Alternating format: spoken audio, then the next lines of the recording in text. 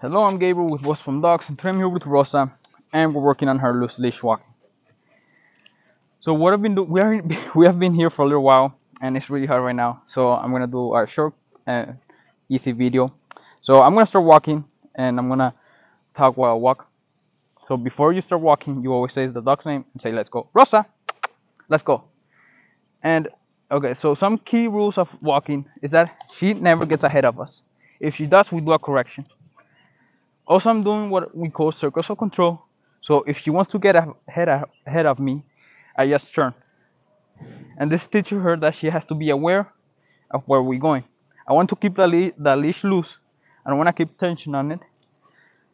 So she knows when I do a correction, she knows she's doing something wrong. Also, what I do is that I hold most of the leash with my right hand, so she doesn't get away from me.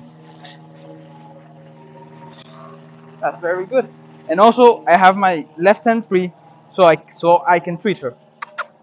And I place her when I want her to be. Yes. And this is a good walk right now. She's not pulling, and she's a puppy, so she's gonna get distracted by everything.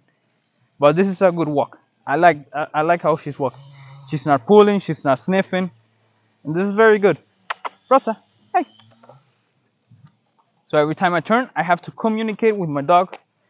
It's really hard right now, so she probably wants to go back inside.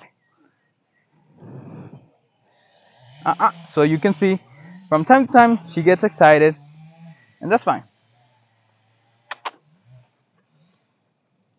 Yes. And this is a very good walk.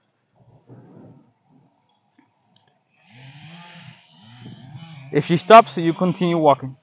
But I'm gonna end it there. She wants to go back inside, which is very understandable. Oh, and I know, Rosa. But for now, this is very good. Next time, we're gonna add distractions and make it a little bit different. Good girl, Rosa.